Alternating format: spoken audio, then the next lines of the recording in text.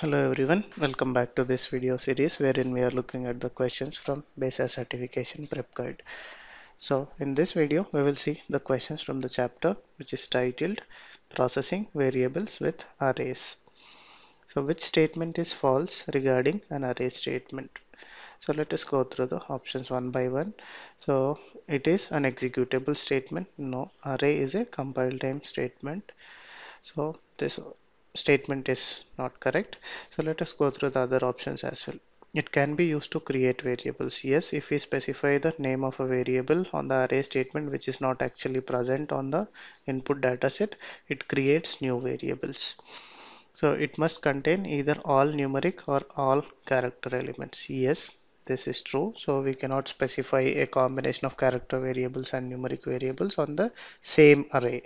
So this is correct actually. So it must be used to define an array before the array name can be referenced. Yes, we need to list the names of the variables and assign it to the name of an array even before we can refer the array name in the downstream processing. So we must have an array statement and array name and the list of variables specified before the array reference can be used. So the last option is also correct as per the array SAS requirement. So we are looking for something which is false. So the first option is seems to be the one. So let's go with that and then see. It says our response is correct, and it also says an array statement is not an executable statement, it merely defines an array. So let us move on to the next question. It says what belongs within the braces of this array statement. So the syntax of the array statement is that we need to define how many number of elements are there.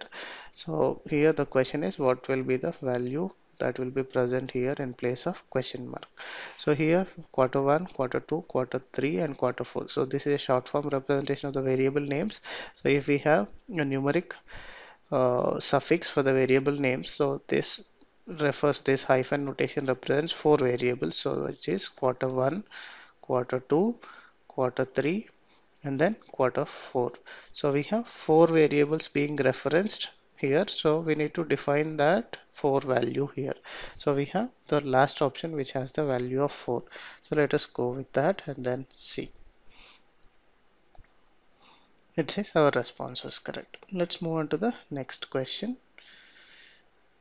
It says the following program below for the program below, select an iterative do statement to process all elements in the contrib array. So here we have four elements being defined from the variables are quarter 1 to quarter 4, which is quarter 1, quarter 2, quarter 3 and quarter 4.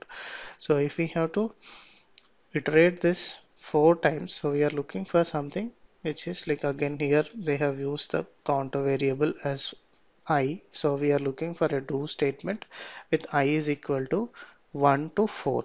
So let us see if we have anything of that sort. Yes, we have it on the second option. Let's go with that and then see.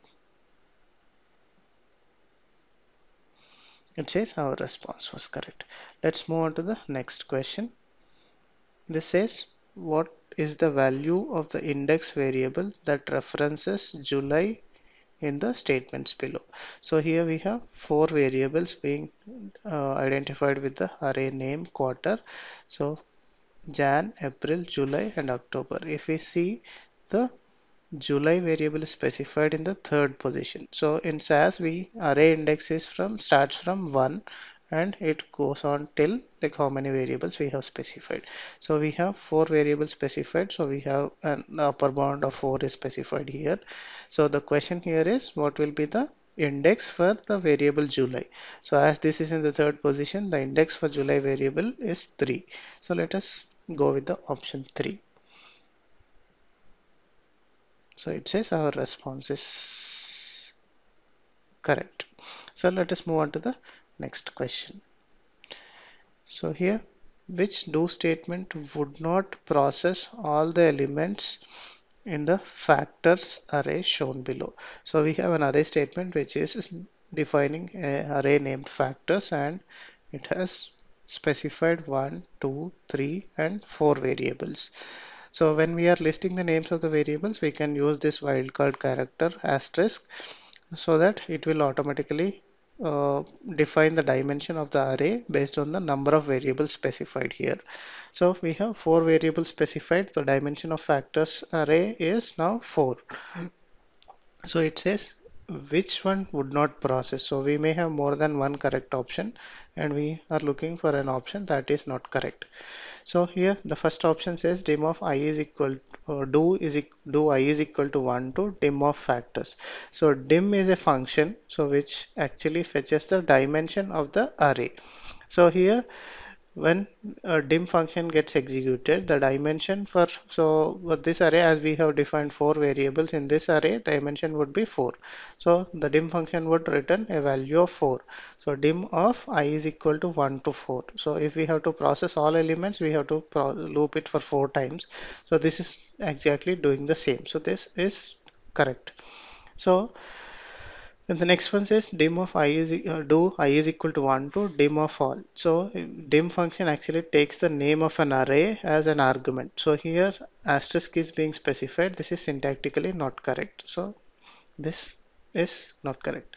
So and then the next option says do I is equal to 1 comma 2 comma 3 comma 4. So this iterates it the loop for 4 times for 1, 2 and 3 and 4. So this is also correct. And then finally do I is equal to 1 to 4. By default we know that it gets incremented by 1. So this option is also correct. So we were looking for an option which would not process. So the correct option is now option 2. So let's go with that and see. It says our response was correct. Let's move on to the next question. It says which statement below is false regarding the use of arrays to create variables. So we have discussed a little earlier that we can create new variables using arrays. So let us go through the options. The variables are added to the program director vector during the compilation of data step. Yes, when we are creating new variables or if we have specified variable names which are not existing in the input data set, those get created automatically and those are added to the program data vector at compilation stage. This is correct. So it says you do not need to specify the array elements in the array statement. So it is not mandatory that you define the uh, array element. Say for example, if we write an array and give the name of x and say for example if I say 4, so what it does is if we do not specify the names of the variables, so it takes it as x1, x2, x3 and x4. So and say for example if we can explicitly specify the names of the variables and if we do not specify the names of the variables, it adds the dimension as affix to the array name. So this is also correct. And it says by default all character variables are assigned a default length of 8. If we are creating character variables, yes, the default length for newly created variables will be 8. And it says only character variables can be created. No, we can even create numeric variables using arrays. So we are looking for something which is false. So last option seems to be the correct one. So let's go with that and see. It says our response was correct. Let's move on to the next question. So it says for the first observation, what is the value of diff of I at the end of second iteration of the do loop? So diff of I, second iteration of the do loop. So let us take a look at the array. So and it said second iteration. So again for first observation. So we are looking for this observation and the value of diff of I and then after second iteration which is I is equal to 2. So let us go through the code. So array weight of I, so 10 variables are being defined, weight 1 to weight 10. So using the name of WT in the array. So diff of 9, so a newly, so we were discussing in the previous question like how we can make use of array to create new variables. So here if we just specify diff of 9, so what would happen is 9 new variables would be created.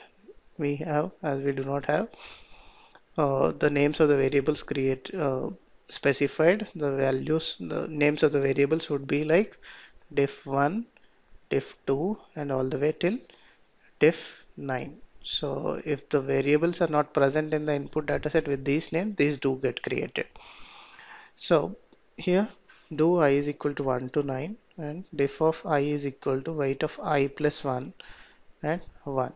So now we were asked to answer the question for first observation when I is equal to 2.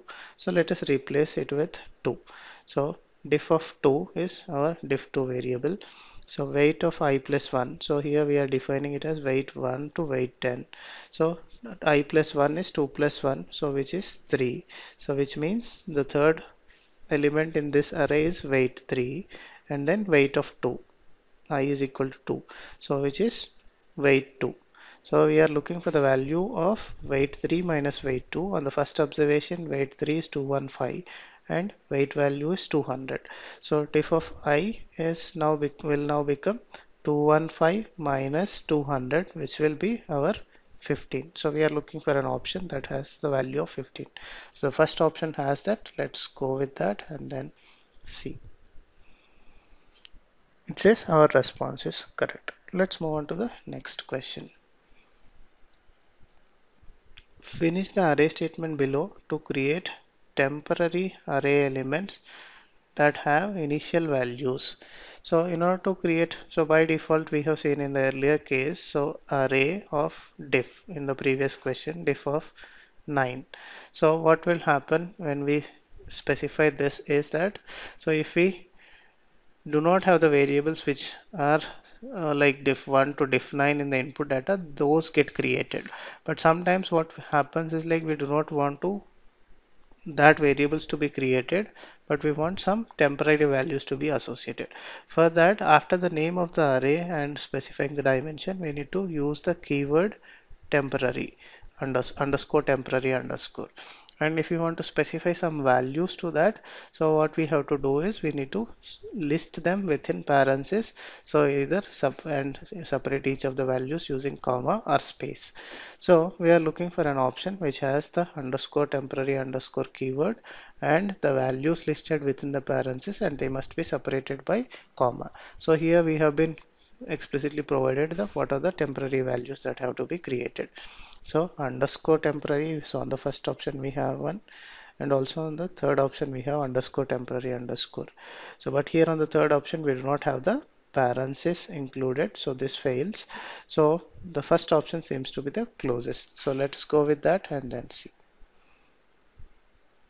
It says our response is correct. To create temporary array elements, specify underscore temporary underscore after the array name and dimension. Specify an initial value for each element separated by either blanks or commas and enclose them in the parentheses. Let's move on to the next question. It says, based on the array statement below, select array reference for the array element 50, Q50. So here, so far we were looking for the arrays which were of one dimension. So here we have a question which is related to two-dimension array. So the first dimension corresponds to the number of rows and the second dimension corresponds to number of columns. So here what happens is we have Q1 to Q75. 75 variables are being defined as 3 rows. So row 1, row 2, row 3. So and then similarly we have columns from 1 to 25. So here when we have this 75 variables defined, so the first 25 would be for Q1 to Q25 will be on row 1 and the subsequent 25 elements will belong to row 2. This is Q26 to Q50 and then subsequent variables will belong to now the third row, so which is Q51 to Q75.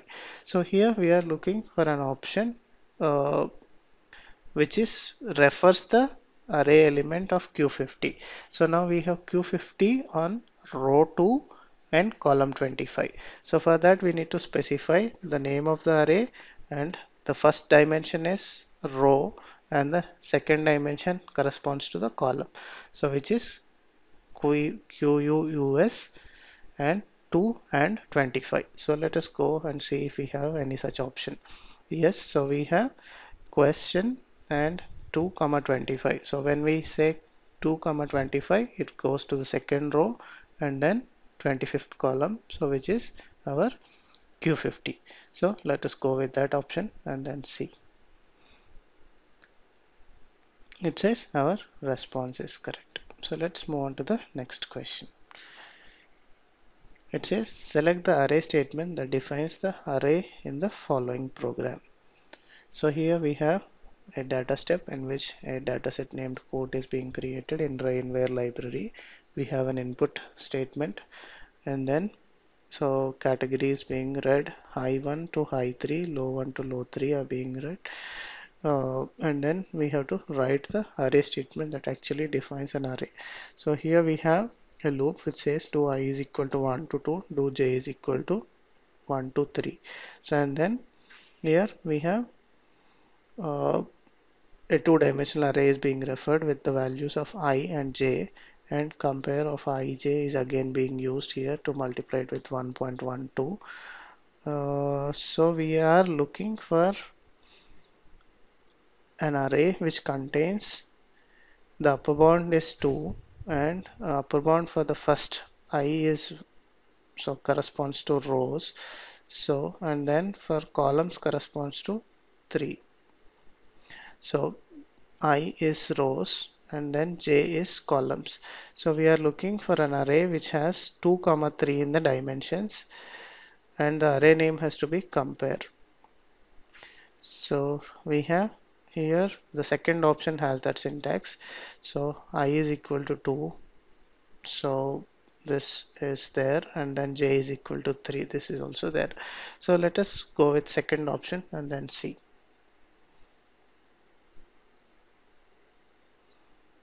It says our response was correct. The nested do loop indicates that the array is named compare and is a two-dimensional array that has 2 rows and 3 columns. That's why we chose that option which has that 2 rows and 3 columns.